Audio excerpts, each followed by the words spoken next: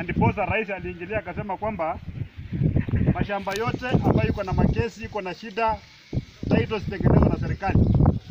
Tumeelewana?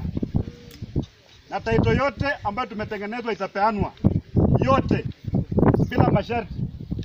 Tumeelewana? Hakuna kusema utaenda kwa chairman ama nani kwenda kufanywa clearance ndio pewe title. Tumeelewana? Hata nikitoka hapa ile babaki mtapewa, yule ambaye hatachukua title atabeba mguu yake mpaka kwa ofisi apewe nini? Title. Hakuna barua chairman atasanya ikikilia wewe. Tumeelewana? Maana mtaanza kuambiwa kuna deni, sio kuna nini, kila mtu alipe, hiyo mambo mimi kusikia. Title imeundwa, title imetengenezwa, iko tayari, hiyo kwa registrar, mtu hawezi chukua eti kwa sababu kuna shilingi 500 unatakana ulipe ndio pewe title. Nikisikia hiyo nitakushika.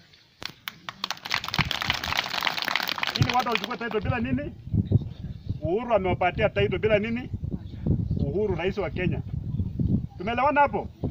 Mtu akikwambia lipa pesa sio nini, aambia aenda uliza nani? Uliza Uhuru. Na mtu yake ni mimi sio? Wakuja uliza mimi hapo. Iko swali? Naona msingi itakuwa. Ndio. Lakini kama unakufia kwa akili yako na kesi kila siku kesi. Iko mtu ameenda kwa wakili akamwambia kwa maana matatizo, wakili akamwambia kwamba yeye kuna kesi hapa. Hata akijua kwamba hakuna kitu. Atasema hii tutashinda tu. Mkishindwa anasema aje tuweka appeal. Akifungua file unaongeza pesa. Hata hiyo ndo kama serikali ingesema mtoe pesa ya title deed hivi mngekuwa namna gani? Mimi najua watu hawana pesa hapa. Kama iko pesa hapa. Kuna pesa mingi hapa, iko kidogo.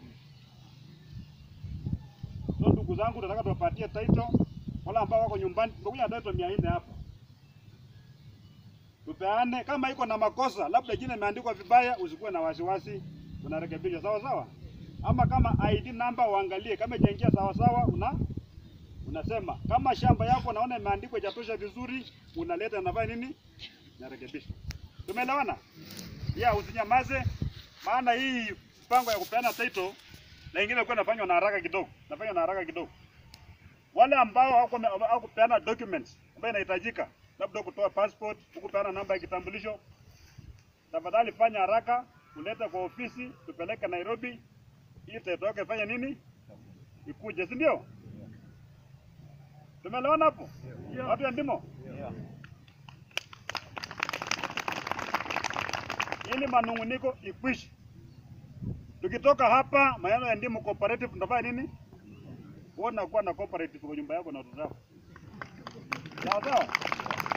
Unaangalia shamba yako, una focus hapo. Mambo mengine ya siasa na atakuwa chama na atakuwa ni hapana, hiyo mambo tuachane nayo. Kila mtu afocus kwa shamba. Ili baadaye tukuja hapa tuseme watu wa Ndimo wanatoa viazi mingi, hakuna mahali ya kuuza. Ama mahindi imejaa, hakuna mahali ya kuuza. Ama maziwa iko mingi, hakuna mahali ya. Serikali isaidie namna gani? Tuko na county government iko hapa. Tusaidie watu wa Ndimo kufanya kazi namna gani? Hiyo ndio lugha tunataka kusikia. Ile mambo ya kulumbana hapana. Ndimo iko na mapasta. Ndio. Mbona mmoja anaomba hapa? Ndio. Yuko moja tu? Hapana, hata mimi. Hata mimi. Hii haendangi mbali. Mheshimiwa, niulize swali. Wewe tunataka ngoja. Mambo ya kiuchumi. Tunataka watu waokoke vizuri. Yeye ukipiga magoti ukiomba Mungu anafanya nini? Yes. Maana hata mara nyingi Mungu hata angojee uombe, anajua kitu ambacho unataka. Lakini kama ni yako ya uongo hii, unaambia Mungu acha tupewe title na unaenda kotini. Tufanye hivi na unaenda kujifungia wewe mwenyewe. Maombi itasikizwa namna gani? Wahubiri muombe sawa sawa. Na mimi najua hapa watu wanaenda kanisani, tukue namna hiyo, tunaomba maombi ambayo ni ya wewe. Huwezi kuwa umenyanyasa jirani na unaomba, Mungu hawezi sikia yako hiyo. Mtu analia umefinya yeye na unaomba Mungu. Hakuna mahali naenda. Kwa hivyo tutendane mema. Mimi sitaki kupoteza muda mwingi sana hapa. Jamba labda ni 1,000,000, wengine amekula 3,000,000. Sasa mjinga ni nani jamani? Na ukikuwa na title uko na mambo mingi. Hii title hii kwanza inafanya mali yako inakuwa secure, inakuwa safe, hawezi ingia hapo tena. Akiingia pale ni trespass. Sasa hivi kimshtaki mna trespass, kwenda kule kwa hotel ambia leta cheti. Una cheti unaanza story mrefu, unajua kesi, hajatoa title, kesi inakujia tu hapo. Huwezi enda kwa bank ukachukua pesa. Na dunia hii huwezi fanya maendeleo bila loan. Inawezekana kweli? Pesa itatoka wapi? Lazima ende kwa bank, uchukue pesa kidogo, ununue ng'ombe mzuri ya maziwa, hiyo maziwa kidogo unauza, unalipa loan. Unalipa, si ndio? Hapa sitakuja kutolewa. Lakini kama una habari uko na wazo utajenga nyumba gani? Ya mbao. Si ndio?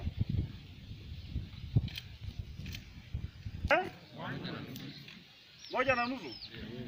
Ingine point, ingine. Sasa ukiona mtu ameenda kuongea na tumeleta title deeds hapa slightly more than 400. Na limekuwa na matatizo mengi sana. Iko cooperative society ambayo imekuwa na mizozano sana. Leadership wrangles, watu wanapelekana kotini, na ilikuwa imefika mahali ikafungana kabisa mpaka serikali kaanza hii titling program, ndipo tukasema kwamba tuanzie hapo. Na unaona sasa ndio hata original members wengine watu washakufa. Wale ambao wako original members ni wachache sana. And that's why we are saying mara nyingi unapata mzozo ni kitu kidogo sana. Kwa mpaka tu kidogo hizo watu wanazama napelekana kotini. Na labda shamba ni kidogo, inaenda na kaa kotini miaka mingi. Alafu unapata pia ukora unaingia underground. So leo niko na hakika kwamba leo tunaanza kupeana title namna hiyo, na utapata leo wataendelea kuzichukua ili mambo ya mizozo iko kama ni history ambayo tumeweka katika kabla sawa. Na kuna matatizo ambayo pengine yameshuhudiwa, kwa mfano kama mama Hana ambaye pengine amepata shamba ambayo si yake. Njia itakuwa ipi kuelekea mbele? These are simple issues. Hii za title nimesema hii ilikuwa ni program ambayo ilikuwa inafanya kwa haraka sana. Ilikuwa inafanya country wide. So napata kidogo, napata title, napata labda mtu ameweka shamba ambayo sio lake. Maana record iko, mambo ya kubadilisha. So it's not such a big deal. And of course we want them to maintain peace on the ground. That's what we show. So mara kwanza tunafanya hapa. Na zingine tumefanya small zasio nyingi, small issues zinakuwa resolved. Kwa majina naitwa Hana Nyabura Kiadi, na mimi niliachia saba na mzazi alikufa 1989. Sasa mimi nikawa mimi akanibadilishia. Kutoka hapo hii shamba iligawiwa mwaka wa 1978. 1982 ndio tulitoka Gishagi tukaenda Kimitu kwa kisasa. Kutoka hapo hapa ni kesi haikishagi mpaka hawa wakubwa wale walikuwa natukula pesa, washa niseme hivyo, wakagawana mara mbili, uko shamba uko Jeremia. Sasa sisi tulikuwa na shida ni nani yako na ukweli. Huyu akikuja na leta yake, huyu akikuja, sisi ni kukaa tu, ni kuitisha pesa ya kesi. Sasa hata tunaona Mungu mkuu kama tuko na hiyo cheti sasa. Imesatafutwa kwa njia zote, tumeambiwa hivi. Sasa hii ni miaka toka 82 na sasa ni lini? Hata wengi wasasi wamekufa. Na shamba chenyewe ni kiasi gani? Wale ati wako na ile kubwa 1.8. Kama yangu hata haiwezi fika. Juu kule kubwa ni kwa agriculture. Ni buroti. Halafu huko imeteremka tunaambia ni agriculture, huko ni agriculture, lakini wenye kugawa waligawa yote wakatuambia sasa hiyo ni shamba. Hiyo kesi ndio imesida hapa, imekuwa mingi kwa hiyo muda wote. Juu wengine wako na mashamba mazuri imetosha hiyo 1.8, wengine hata haijafika eka moja. Ndio kesi ikaendelea. Sasa mimi shida yangu ni hivi sasa. Upande hii na hii waligawiwa shamba yangu. Na ni hako unasikia kaiko mteremko.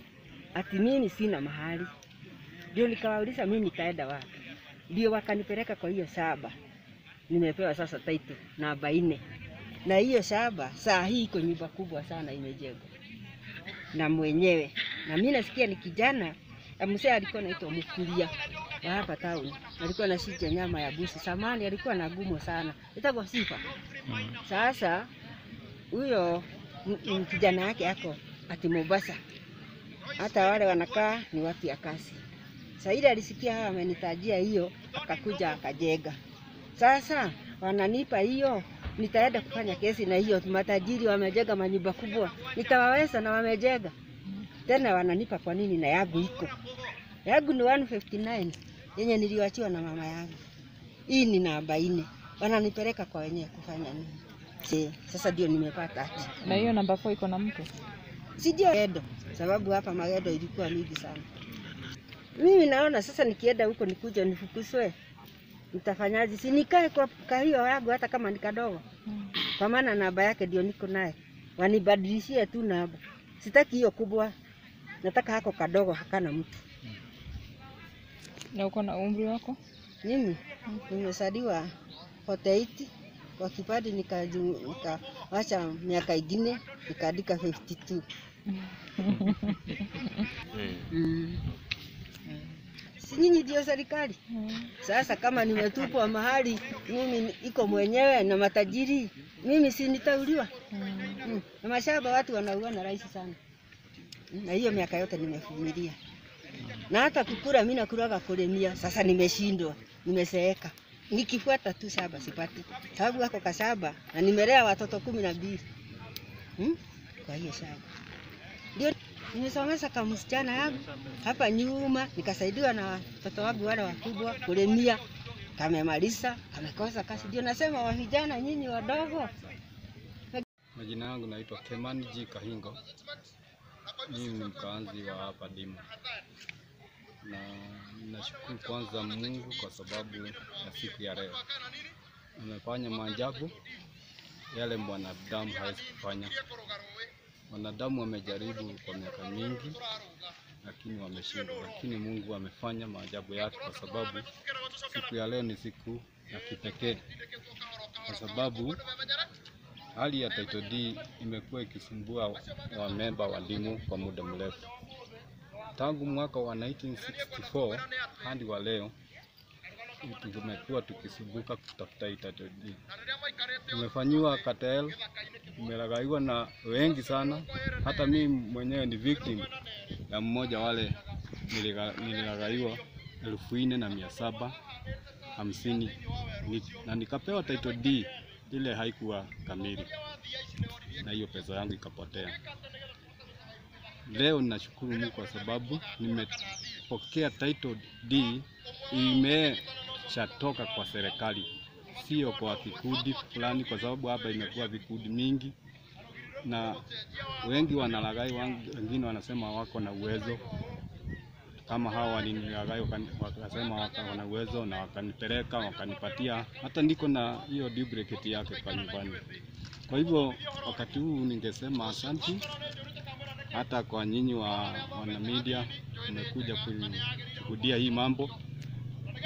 Hii mambo itakuwa ni muhimu sana kwa watu wengi wale wanalagai watu, kwa sababu watu watakuwa na confidence ya kwamba title deed ziko na serikali iko pamoja na wananchi. Niseme kama mimi nilikuwa mtu wa kununua, lakini wale walinilagai wengine walikuwa wamejifanya viongozi wakishikana na wengine walikuwa wameshaguliwa, kwa sababu ilikuwa imepasuka ikakuwa viongozi mara mbili. Wako vikundi ya Shomba na wengine ya Jeremia. Hao wa Shomba ndio walinilagai wakanishukua 4,750.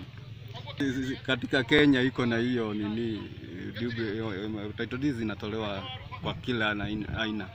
Hata ukienda kwa siku hizi kwa kompyuta utatoa tu, lakini sisi watu wengi raia hawajajua ya kwamba hii ni ile original ama si original. Sasa hiyo ujinga wetu ndio inafanya tu fanyiwe ukatelo, lakini ndio kari imeingilia hii mambo. Kama vile umesikia Natembeya amesema tulikuwa na yeye hata wakati huo tulikuwa tukiragaiwa. Hizo fake mlipewa siku gani, mwaka gani? Nini? Hiyo title deed ilikuwa mwaka gani? Siwezi kukumbuka mwaka yenyewe, lakini imepita kama miaka karibu 5-10 hapo hivi.